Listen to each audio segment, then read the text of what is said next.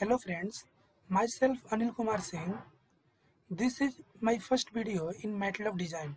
So in this video, I will generate sine signal and cosine signal in Matlab, and also I will generate mixed signal.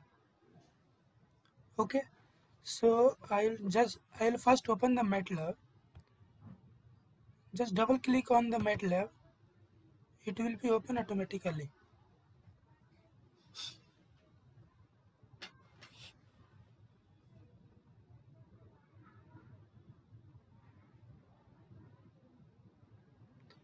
It will take some time for opening.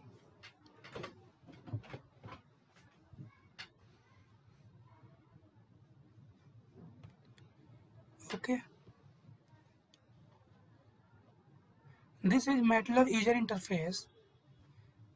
This one is text editor. This one is workspace. This one is current folder, in which folder you are. Okay. This one is command line interface, command window. We can put the command in this window.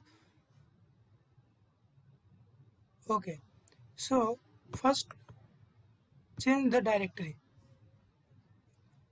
This directory is D drive. Inside the D drive, Anil-Research-Academy. In this drive, I have created one more directory, Matlab design. In this directory, I have created sinusoidal signal generation.m. This is the Matlab file. Just double click on this. This one is the text editor window. In this file has been opened. Okay. So here already I have written CLC, clear screen, close all, clear all.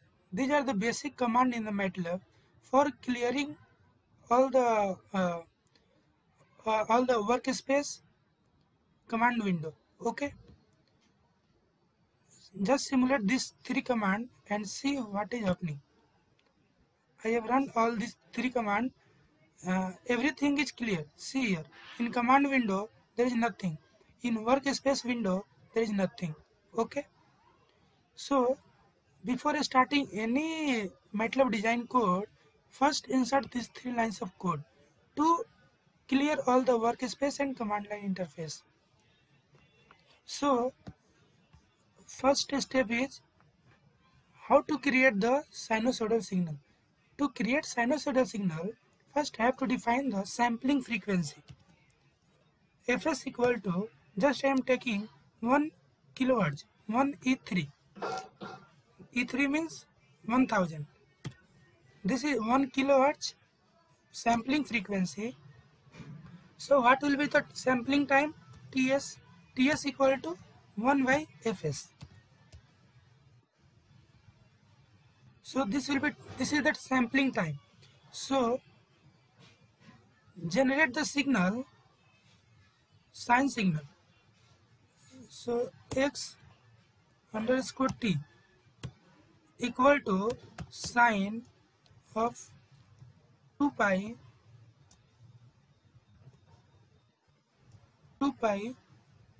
into fm, message frequency, into t. So here I have defined, here t will vary from t equal to 0 to ts is the sampling time. So 0 colon ts colon up to for 1 second. Just I am simulating for 1 second. So fs into ts. If multiply this fs and ts, it will be 1. So I am just running this sinusoidal signal for 1 second. Here fm, also need to define the fm. Fm should be fm equal to, I have just taken 1 cycle per second, and sampling frequency I have taken 1000. Okay.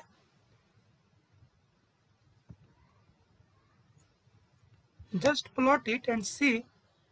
Plot t comma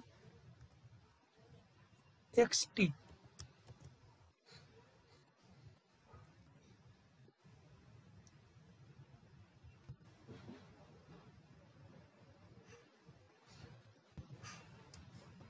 Title,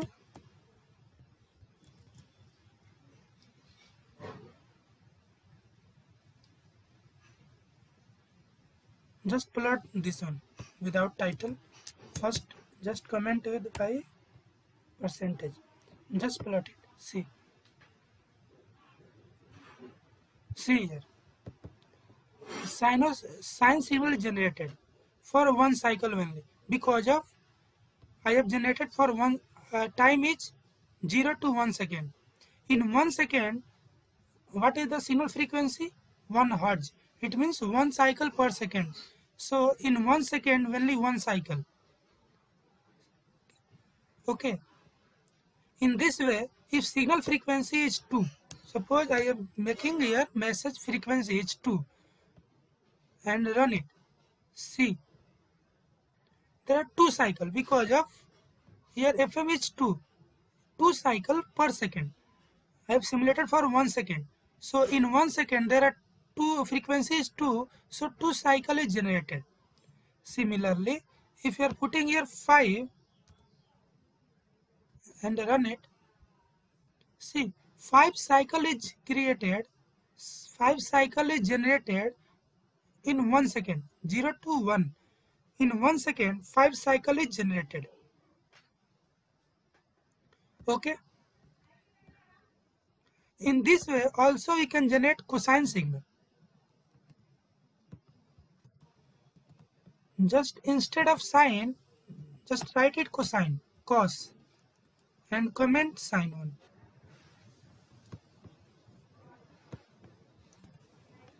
Okay, just comment it. So here just I am generating sine signal. Earlier what signal generated? Sine signal. So sine signal start with 0. Okay, just cancel it, close it, and again rerun. This time cosine signal will be generated. See, cosine signal start with a phase of pi by 2, 90 degree. Earlier it was generated with 0 degree. Sine signal start with 0 degree, but in cosine signal start with 90 degree. Okay, so this is the cosine signal. In this way sine signal, cosine signal we can generate in the Matlab. Now I am generating 2 sine signal, x1t and x2t. Okay, so x1t having message frequency of fm1 and x2t message frequency of fm2. Just I am declaring here fm1 equal to 1 cycle in 1 second, and fm2 equal to 2 cycle in 1 second. Just I am adding these 2 signal and giving the name as yt. Yt equal to x1t plus x2t.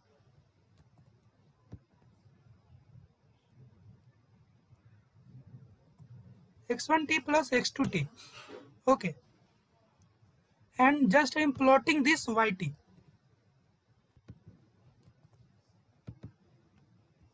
Okay, instead of sine signal plot, instead of plotting sine signal, I am plotting this time mixed signal, x1t plus x2t. There are 2 signal which is added together and we are plotting. Okay, now just I am running it. See, if 2 signal is added, this is the output of mixed signal. There are 2 signal added. Okay, in this way we can see the time domain signal. We are not clearly identify what are all the frequency in this signal. By doing the FFT, we can clearly analyze what are all the frequency in this mixed signal. Okay, So in next video, I will explain how to perform FFT on the time domain signal to convert time domain signal to frequency domain signal. Okay, thank you so much. I'll in next video I'll start with FFT, how to convert time domain signal to frequency domain signal.